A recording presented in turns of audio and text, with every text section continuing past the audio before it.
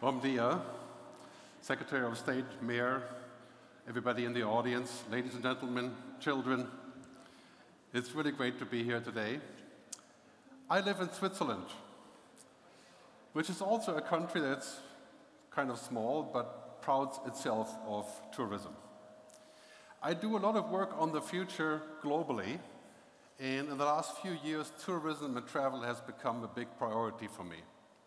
I want to start by talking about the Bom Futuro, the good future. This is a theme I've worked on for the last 3 years, and it's been accelerated because of COVID. When I speak about the good future, a lot of people are saying, you must be joking, right? There is no good future. I speak to my own children, 28 and 33, and they're saying there is no good future because we have killed the good future by what we do. That's their argument. And everything around us is not so good.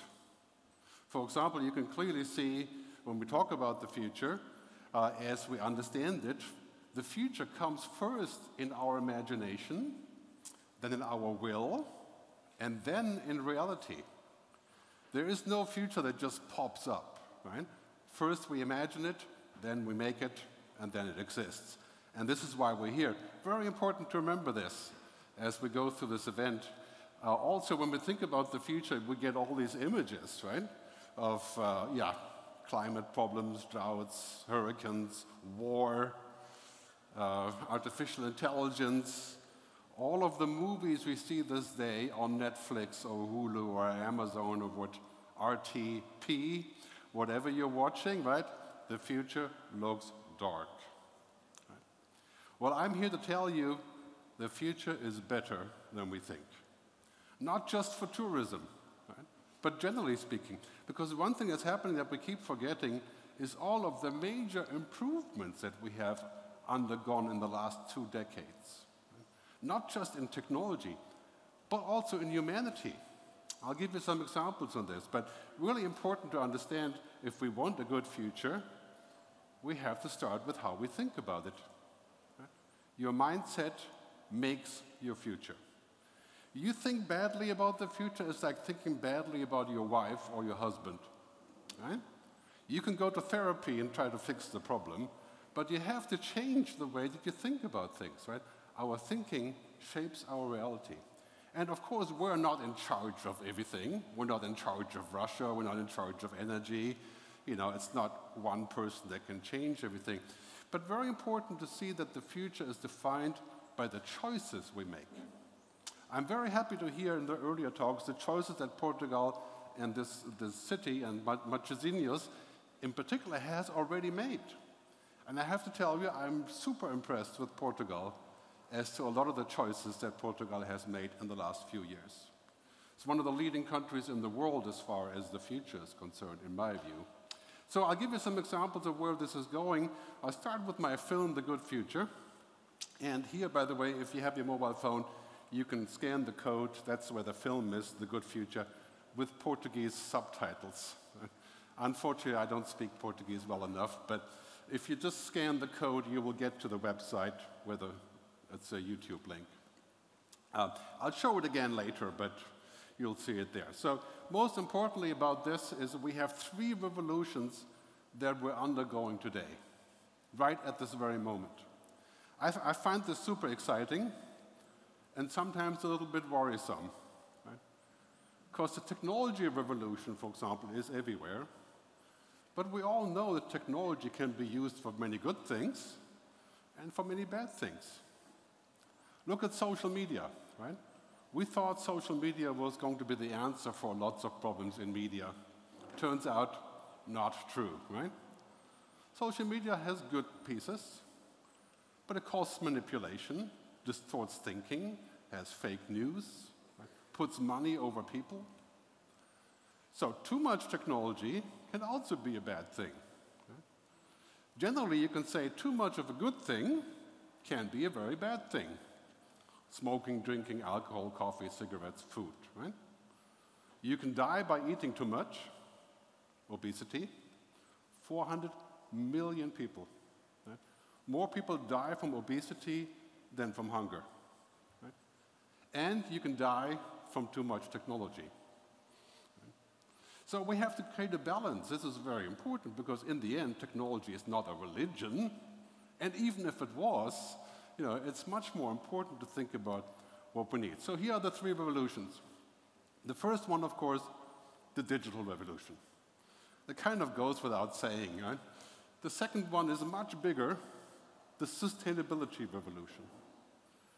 The third one is the purpose revolution. Well, purpose is the age-old human question, right? What are we here for? What do we want? Where are we going? Where do we come from? The human revolution, you could say. So we're going to share the slides later. You can keep taking pictures if you want, but we'll send the PDF around later. It'll be a lot easier. So the digital revolution is kind of an old hat, right? In many ways, we're doing this every day now. And everything we see here is digital revolution. So that's ongoing, and it's really important. But the sustainability revolution is a 100-year-old tradition of the fossil fuel industry shifting to green. A 150 trillion euro shift. Right? I mean, this is happening right now, at this very moment. Once the war in Ukraine, Russia subsides or is being resolved sometime this year, I hope, we're going to see a huge amount of activities on the sustainability revolution. At the same time, we have the discussion of the purpose. Right? What is the purpose of the stock market? Right? For example, so far, obviously, profit, growth, jobs. Right? But this isn't working anymore. We need a larger story. If we just pursue profit, we're going to time out roughly in 20 or 30 years. If all we want is profit, we will never address climate change. Right? That's quite obvious. This is the problem we're having today. So as we're moving into this, just to zoom in a little bit on this, on the digital revolution, we have, of course, what are called the game changers, right? 11 different things: big data, cloud computing, the Internet of Things. If you're in tech, you know what I'm talking about. I'm going to zero in a little bit on some of them. So in the travel industry, for example, most important, data in the cloud, right? Having smart data, having good data, trying to figure out where it is and how to share it and how to be safe and secure, obvious, right? Language translation and human-machine interfaces, like the chatbot, right? I mean, if I'm going to change my flight, right, do I really have to talk to a person? I mean, I can talk to the chatbot knows how important I am to the company or not, and it can get the job done. The chatbot can do 30,000 rebookings in 12 minutes, right? Not like a human. Do we need a human for this? Probably not. Right? Artificial intelligence is actually a very bad word, right? Because it's, all technology is artificial, right? Intelligent, no. Right? It seems that there's intelligence in the system, but sometimes I think that technology, as we use it today, is as dumb as a toaster. Right? Because, for example, when you use Google Maps, it seems very intelligent, but we're questioning it, right? Is this really the right way? Are you sure? Right? It's not like a human. When you talk to a taxi driver in London, a good taxi driver, he has what's called the knowledge. Right? That's a lot more complex than the computer knowing the best way to go. It's a whole different thing. Right? So if I say to the computer, what is the best place to visit in Porto or in northern Portugal, I get all these options. I talk to a person, completely different. So I prefer to call it IA, Intelligent Assistance. That's really what it is. It's smart software. These machines are not intelligent like humans. We should not rely on them too much. We should question them. We should keep the humans in the loop. Don't think for a minute that if you use AI in the cloud, your business is safe. These are tools. We just use them as tools. Virtual reality is going to be an amazing tool. Doctors, lawyers, police, of course. Right? Consumers, I doubt it. I think a lot of people will want to use it. I've tried it. It's important. It's interesting. It will not replace real travel. Right? I mean, today, look at this, for example, from an analog perspective. If you're using your latest iPhone, you're taking a picture of this, right? The iPhone captures an estimated 2 to 3% of what the human eye sees. And this is just a picture, right? When I see this, I hear things, I smell things, I feel things, you know, it's 1,000 times as much. So to be in virtual reality, is that ever going to replace to go to a, I don't think so. I think it's a good simulation. Right? Sometimes I say technologies like online dating. You know, I'm 61, I'm married, so I don't do much dating online. But if you use online dating, you can go and find the perfect match in the system. Right? Then you go to the date. 20 seconds, you realize, no. Right? And why is that? Because the system just uses what you type in. Right? And the reality is completely different. So it's useful, but it's not a substitute.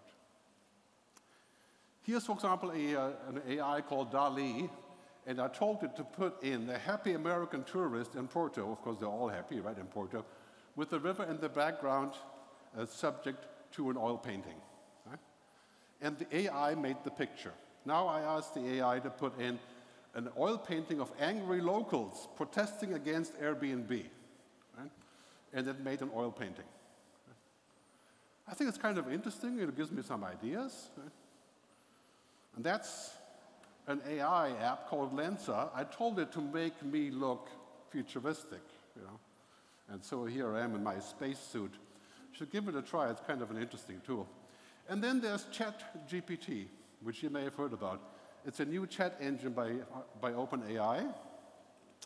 And here's a clip from the BBC where you can ask a live question. It's chat.openai, but you can find it on the internet. You can ask it anything, and it will give you apparently an intelligent answer. Right? It's actually a kind of search that is currently working with typing, but it's also using images. It's pretty amazing stuff, right? But here is where it gets interesting. So I asked it to give me the future of tourism in Portugal. Right? It gave me an answer. That is kind of interesting. You know, you can ask it anything, it will give you an answer of a sort, right? So, but it wasn't really that exciting. It said the trend is growing in interest in digital nomads and remote work, and of course there's COVID, right? Kind of interesting, give me some ideas about what I'm going to talk to you about. But here's a guy on Skift who asked questions about what are the implications of generative AI, which is the chat thing, right, for marketing in the travel industry. And there it says some really interesting stuff, right? Creating personalized marketing materials, creating personalized recommendations, automating the creation of marketing content. Really interesting stuff. But here's the thing. Right? The reminder is algorithms know the logic of everything, but the feeling of nothing. And so therefore, let's use the algorithms for the logic. But let's not pretend that they know what it means to be human. We use it for things that are, you know, commodity work, right? We call it, you know, monkey work, if you want, right? And all of us do monkey work. Everybody does. Let's get rid of the monkey work. But the work that is human, we should keep, right? Because this is what makes us human. This is what makes tourism human, right? Experiences, creativity, imagination, empathy, consciousness. Right? That's a much different story. Machines don't understand any of this because they don't exist. A machine knows when I'm angry, can look at my face and say, oh, Gert is angry. Right? A machine will never know what it means to be angry. Right? Or maybe not never. Let's say, you know, eventually somebody will figure that out too. Right? So we're going to live in a world like this where machines will do a lot of our routines. Like they do the routines in the factory already. They will do the routines in banking. They will do your online advertising, which they already are doing, right? Here's the most important thing about this. This is the future of our pyramid of work. That's why we're here, right? Because the lower part of this pyramid, like Maslow, a little bit, right? The lower part is machine territory. Logic, intellectual knowledge, data, information. Machines can do that. Not all of it, most of it. Right? They can't do this part, which is our part, right? That's the human turf. Wisdom, understanding, purpose, quiet knowledge, deeper knowledge. And this is what we have to teach our kids. That's the jobs of the future. The only thing that will keep us separate from the machines is consciousness, right? The human-only things. And this is why people will come to Portugal and to Porto and any other tourist destination, because they're going to feel something, right?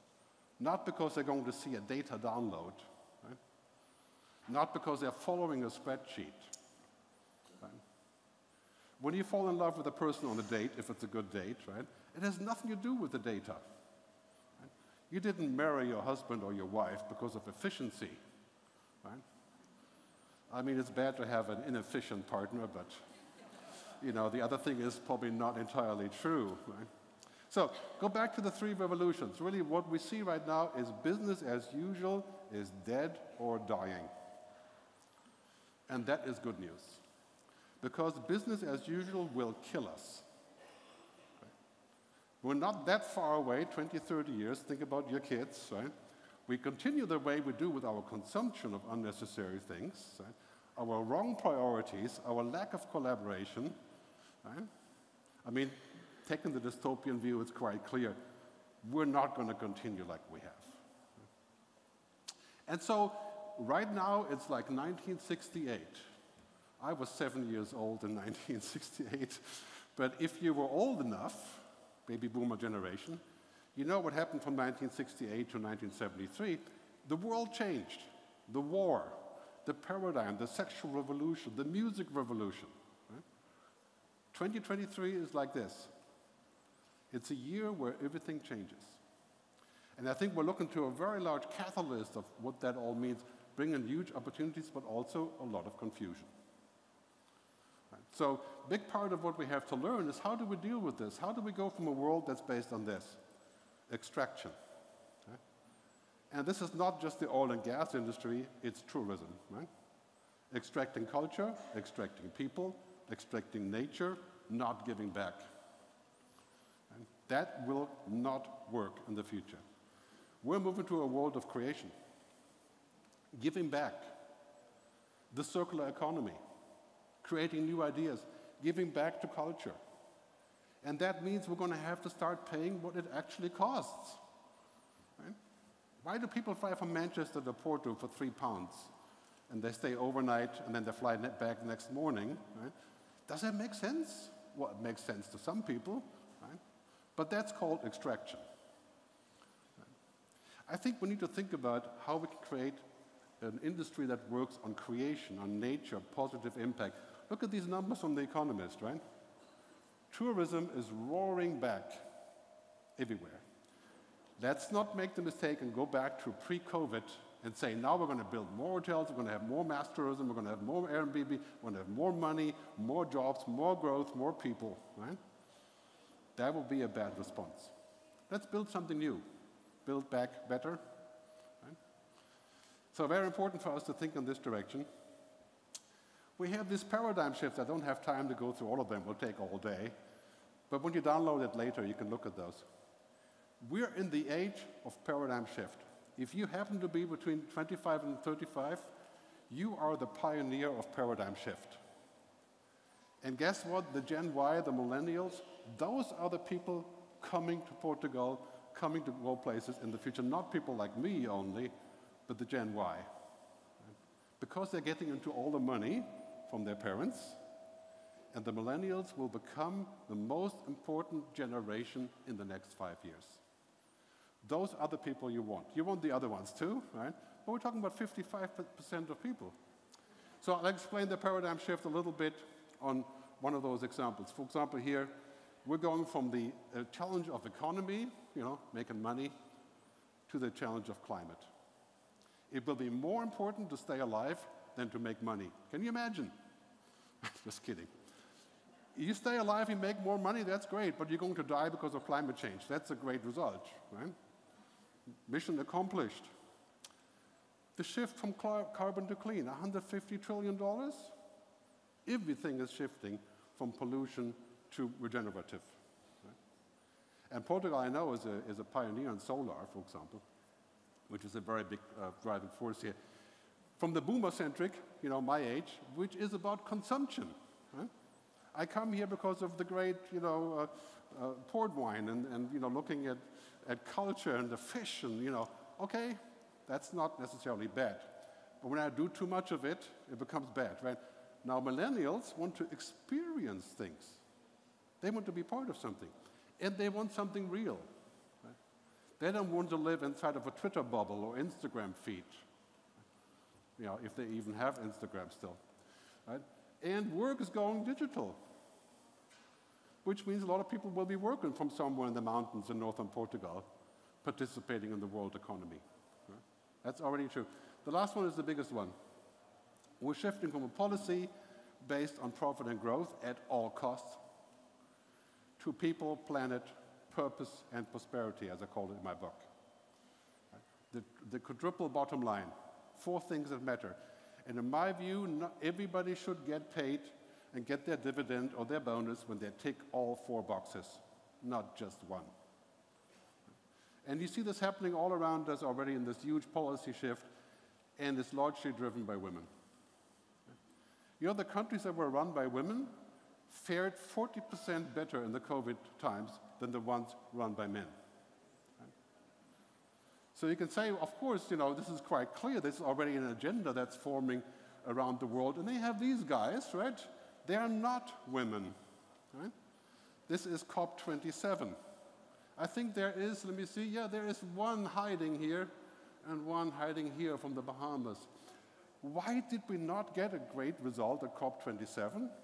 Maybe it wasn't enough women. Right? We're going to see a lot more of that in the future. That's part of the paradigm shift. In the car industry, we already have the paradigm shift towards a new kind of ideology. Right? It's no longer about having a car, it's about having transportation. Right? Multimodal transportation is shifting away from this idea of an ecosystem, owning your car, which is what we love to do, if you're my age, to the ecosystem. Okay? And this is what we're doing here. We're building a new ecosystem. An ecosystem does not mean you can't have an ego, right? But you can't own the ecosystem, except for maybe Apple, That's one of those examples. Anyway, what we see here is that we're going from ego to eco, and that is travel and tourism is next on this agenda. Don't bet on the ecosystem, you will lose everything unless you're a genius like Tim Cook or Steve Jobs, of course, was. So, as an example, right, Airbnb situation in Barcelona or in Lisbon, right, that's been discussed many, many times. That's kind of an ecosystem approach, even though I would say that the answer to solve that is not easy, right? There are many different layers here, right? But it's time to include the externalities. If we're going to have Airbnb in places where I have a home in Lanzarote, Canary Islands, a lot of people who work in the hotels can't afford their own homes because there's people like me renting them. There's something broken here that we have to think about. How do we solve this to be fair and not stand in the way of innovation? Right? We don't want that either. So this is the problem we have about sustainability, right? We are moving to a place where produced capital money for people like us, we're the top 10%, roughly, right, is increasing. We made less money in COVID, but generally speaking, we're still doing pretty good. Human capital is kind of the same, but natural capital is declining. We go on like this, we're going to have more money and no planet. Right? So what we have now is an emergency reboot. You're going to find emergency regulation on climate change and global warming popping up everywhere in the next couple of years, and you have to get ready for this. The only way that tourism will prosper is by putting this first. Putting the sustainability revolution first. For example, as we hear right now in the cruise terminal, right? Cruise ships. Is that actually a future fit? Is that possible to have cruise ships in the future based on the very business model of cruise ships?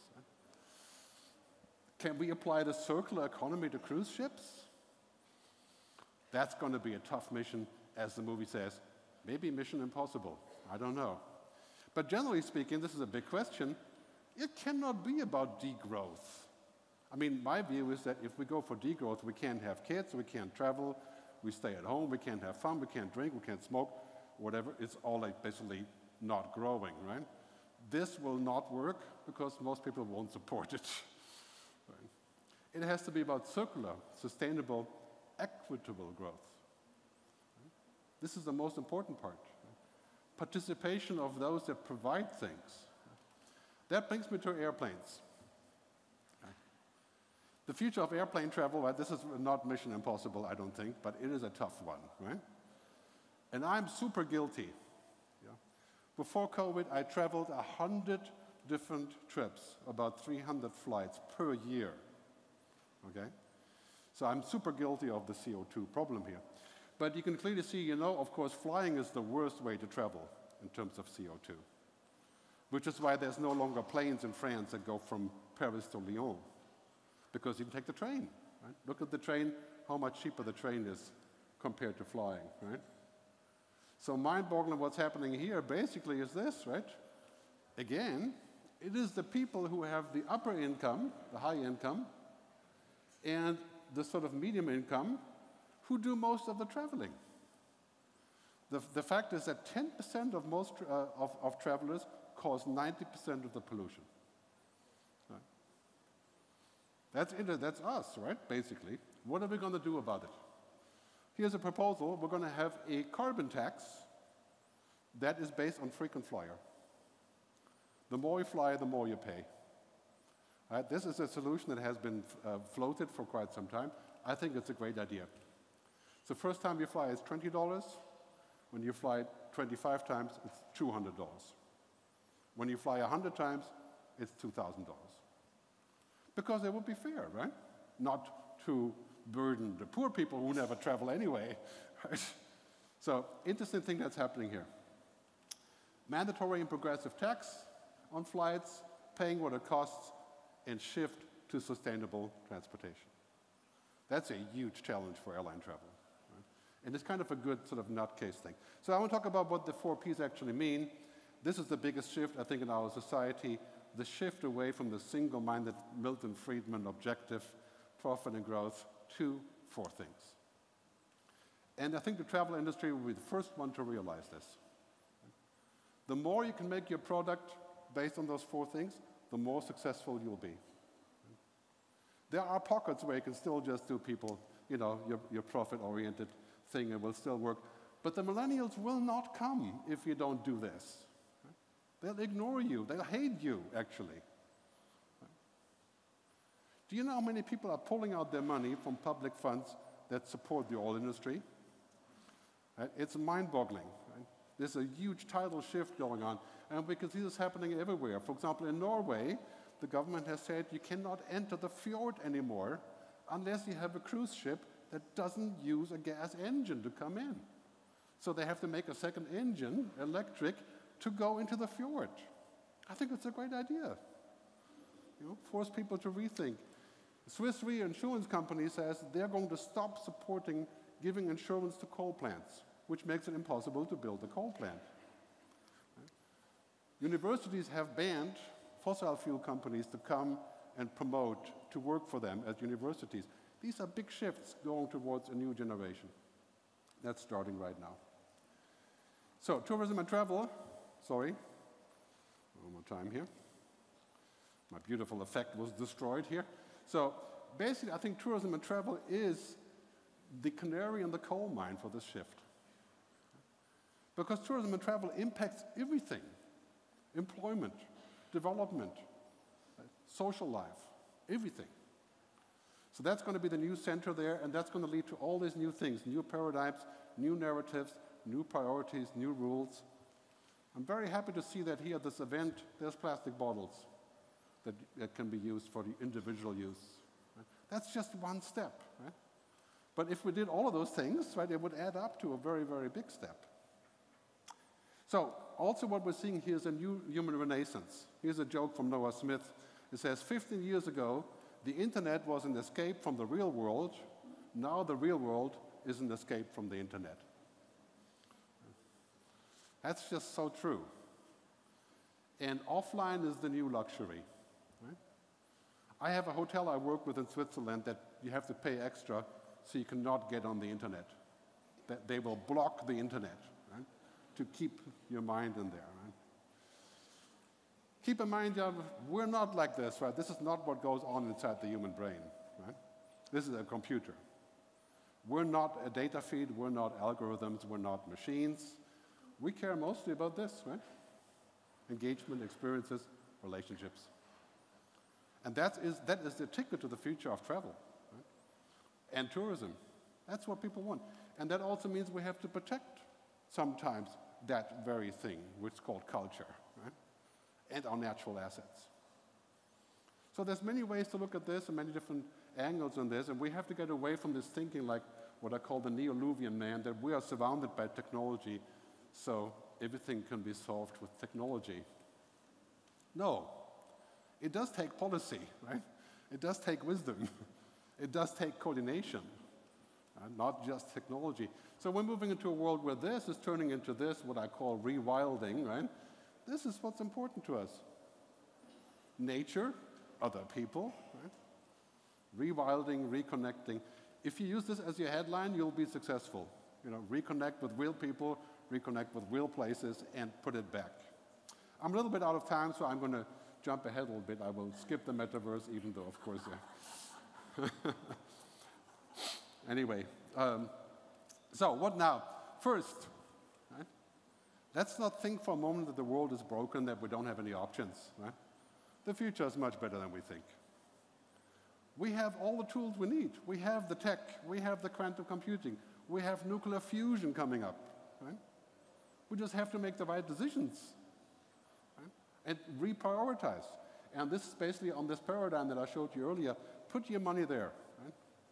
Digital, sustainable, green is the new digital, as I like to say. Going back to my film, right?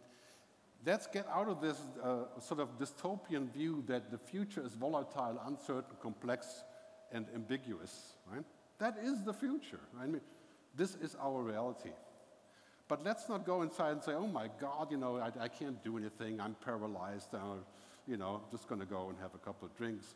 We need to switch the VUCA to this, right? Not volatile, but basically velocity, unorthodoxy, inventing, right? Co-creation, the good old American word, awesomeness. Right? I think Portugal is already awesome, but there's many, many things that we can do to make it better. That's what I call the future mindset. So to wrap up, some recommendations. Don't go into the future based on fear. This will destroy anything that you can possibly think of to innovate, right? Optimists make the future.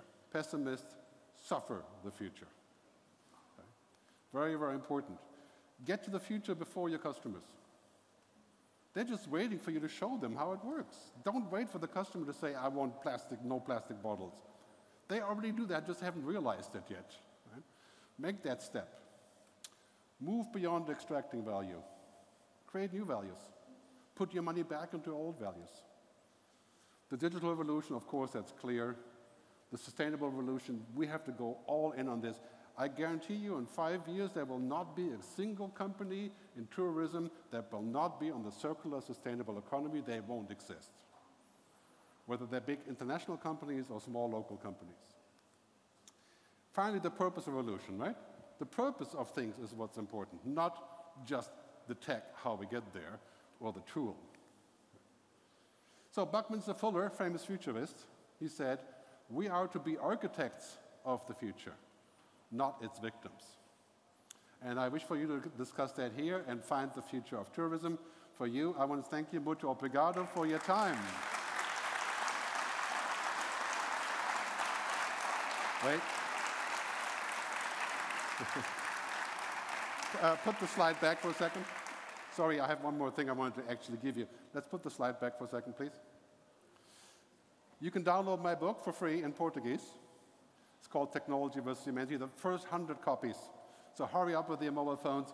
This is how you get there. And there's no marketing attached, no snooping, no spying, no profiling. Thank you.